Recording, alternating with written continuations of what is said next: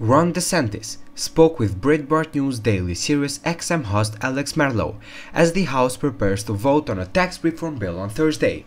He also discussed the prospect of Attorney General Sessions launching an investigation into Hillary Clinton and the uranium one. As for doing away with the Obamacare individual mandate in a tax bill, DeSantis said, "The reason that we've been given is that it complicates tax reform in the House. That there are certain members who think that adding an Obamacare mandate repeal is a bridge too far.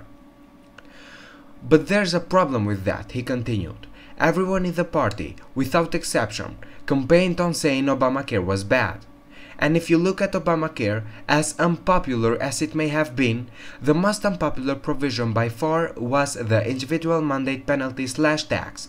After the Roberts decision, where you may be someone making 45 grand a year, struggling, and the government telling you you've got to buy an Obamacare plan. Otherwise, we are going to fine you. We are going to tax you for that." DeSantis said that it would not only relieve the Obamacare burden, but it might allow for even more tax reform, allowing them to give everybody a tax cut.